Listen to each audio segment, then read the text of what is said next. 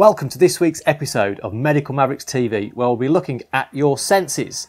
Over the next 3 episodes, we'll be checking out everything from your tongue, to your eyes, to your skin, and even playing some tricks on your brain.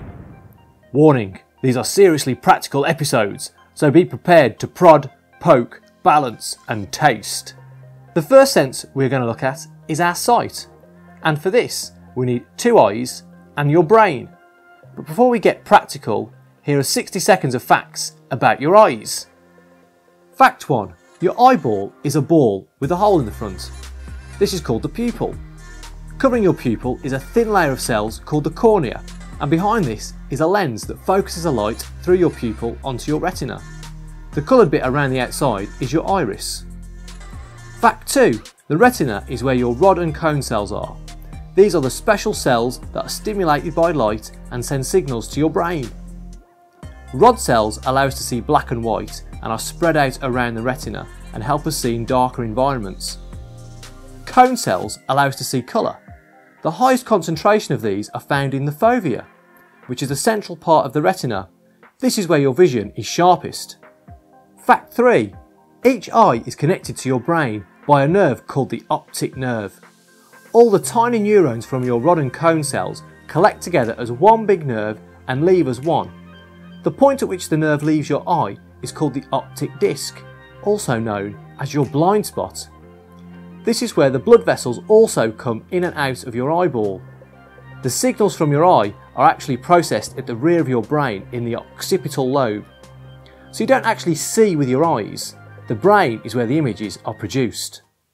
Have you ever noticed how your pupil changes size when you walk in and out of a dark or a light room? You probably won't have noticed it on yourself, but you would notice it on a friend, and this next practical will show you how. All you need is a phone. A quick warning on this one, you're going to shine a light into your friend's eye, so don't do it too close or for too long. Here's how to do the experiment. Sit in front of your friend and look at their pupils. From a safe distance, shine the camera light towards their eye. What did you notice? It should have got smaller. Now here's a really cool trick.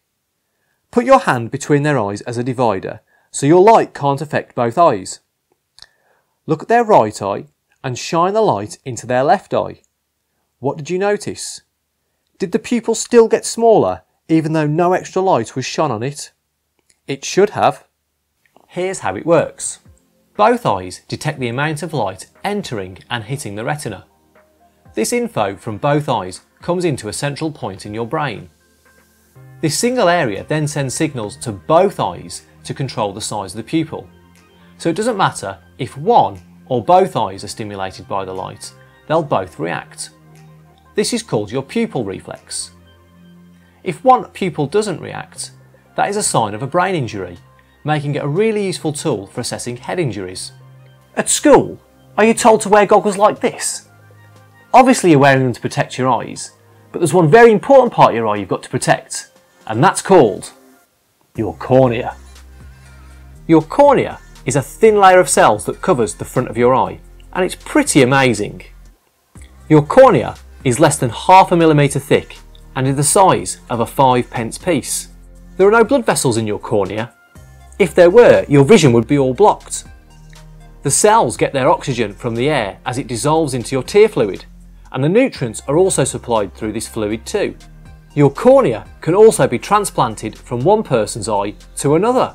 The cells in your cornea right now are the exact same cells you had in your eye when you were in your mum's womb. And they'll be the exact same cells when you die. They don't regenerate or repair very well, so you only get one set of cells in your entire life, making a cornea transplant very useful. You can actually see these cells in your cornea using a very special piece of kit called an anterior segment optical coherence tomography. Yes, I said it. And this is me having mine scanned, and it produced these 2 amazing images. This first image is a profile shot, and you can see the dome-like shape and how thin it is. That is my cornea. This second picture is an image of my cornea cells taken with the same machine. If you look closely, they are all hexagon shaped. The ophthalmic scientist that took these images colours them in depending on their size. and the computer assesses the health of my cornea based on the area, size and shape of the cells. It's pretty amazing, isn't it? Okay, it's time for another Do Try This at Home, and all you're going to need is a pen and a piece of paper. And with these two things, we're going to find the blind spot in your eye. Now I know what you're thinking, I'm not blind, Tom, but you are. In each eye, you've got a little spot where your vision is actually blind. But you never actually notice it because each eye covers for the other one, so you never notice your blind spot. But with these two things, we're going to find out where they are. On your piece of paper, draw a cross and a dot about 8 to 10 centimetres apart. Hold the piece of paper out at arm's length. To test your left eye, put the dot on the left hand side. To test your right eye, turn the paper round so the dot is on your right. Whichever eye you're testing, close or cover the other eye. Make sense? Stare at the centre of the cross and don't take your eye off it. Slowly bring the piece of paper towards you and be aware of the dot in your peripheral vision. At some point, about halfway towards your face, the dot should disappear. Keep moving the paper towards you and it should reappear. That's pretty cool, isn't it? When the dot disappeared in that test, the light was actually hitting the dot on the piece of paper, enters through your pupil and hits a specific part of your retina called the blind spot. This is also your optic disc. And we can see the optic disc with a special piece of kit like this, which is called an ophthalmoscope. And normally we would come along and have a look into your eye like this. However, that's not very useful. So, a medical engineer has designed this special bracket that we can clip the ophthalmoscope into. And in the front of the bracket, we can fit an Apple iPhone. And we can use the camera on the phone to look through the lens and take a picture of your optic disc and your retina. Literally making this an iPhone. Okay, we'll move on. And this is how we use this piece of kit to see your blind spot. Okay, B, what we're going to do is we're going to use this ophthalmoscope to take a picture of the inside of your eye. And all I'm going to do is shine a light through your pupil to illuminate your eyeball. Okay, so you have to open up the app on the phone and it brings up the camera. You're just going to stare at the top of my nose. Okay, I'm going to shine this into your eye and we can see pretty much straight away your lovely optic disc and those blood vessels. They're lovely. Okay, let's just stop there. And what we can do is we can flick through some of these. Look at that, B. That's a good shot. Let's zoom in on that. There we go. So what we can see there, that round disc, that's your optic disc. And that's where the nerve leaves your eye and goes to your brain. So all those signals that go to your brain go down a nerve down that hole there, okay? And the red lines are the blood vessels that come into your eyeball, okay?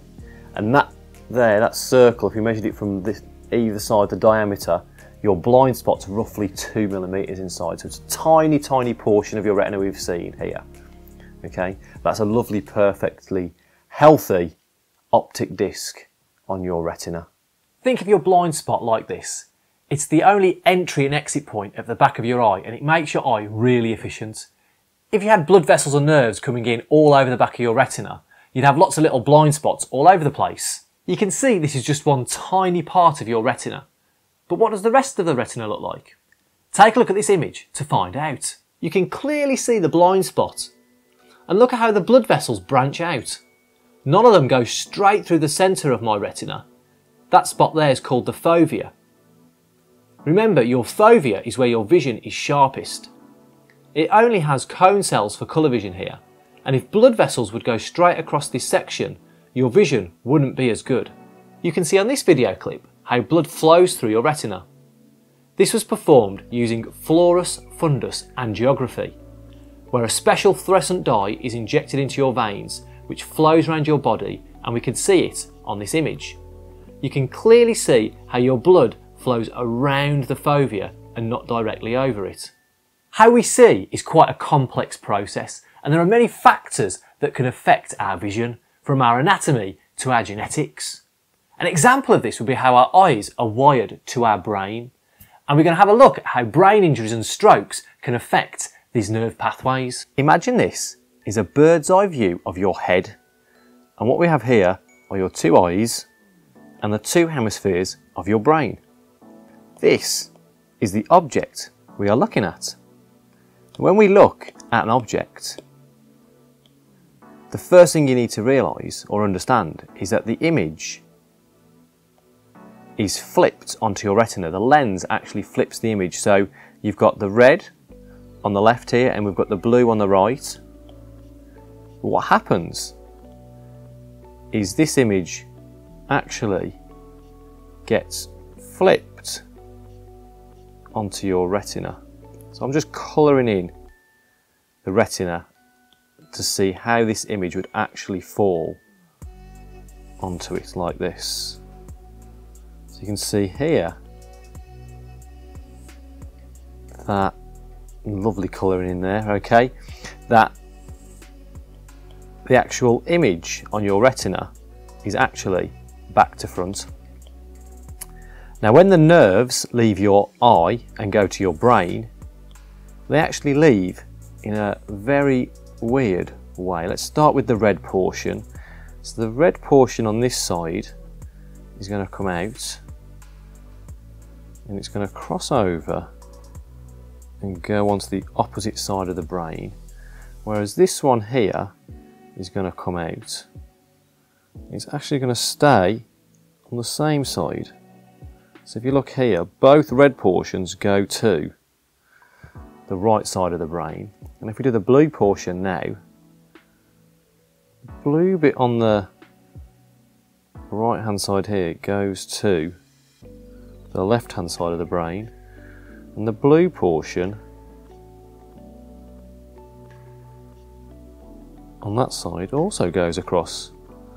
So the blue portion ends up in the left hand side of the occipital lobe. And there's one very important part here, and that is, I'm going to do this in a different colour here, this middle section where everything kind of bundles together.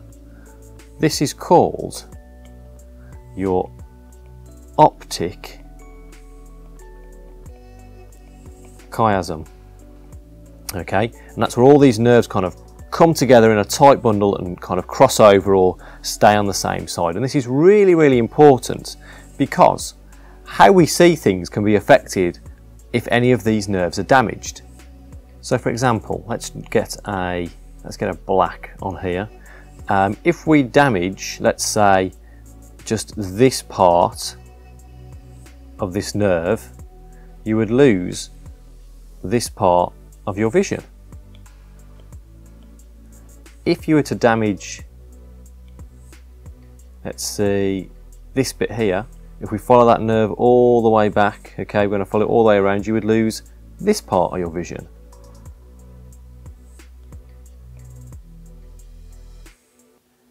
Now what do you think would happen if we damaged this part of the nerve tracts? You would actually lose both inside halves of your vision, which is really weird. But if that went all the way across the middle like this and we damaged all of this here,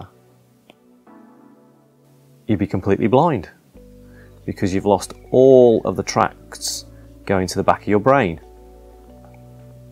So this is really, really important when people have a stroke, and the stroke occurs along any of these nerve pathways, or any head injuries that damage these nerve pathways can actually influence what we see on kind of the outside, or inside halves of our eyes. We've got one last experiment for you to try. We're going to find out which eye is your dominant eye.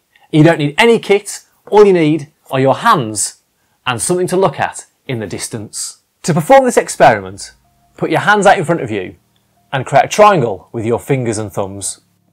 Put the object in the distance in the centre of the triangle and close your left eye. If the object remains in the centre of the triangle, your right eye is your dominant eye. If it moves to one side, that eye is your weaker eye. Now, if the object remains in the centre for both your left eye and your right eye, then both eyes have equal dominance. How cool is that? That's it for this episode. I hope you've enjoyed all the experiments and all the fantastic things we've shown you today. Until next time, Mavericks out. You can actually see these cells on your cornea using an anterior segment optical. Damn it. Optical coherence, okay. You can actually see these cells in your cornea using an optical... No!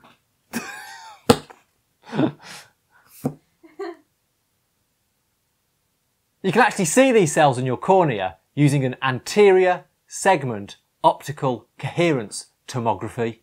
Yes, I said it. And this is mine being anterior segment optical coherence tomography. Yes, I said it.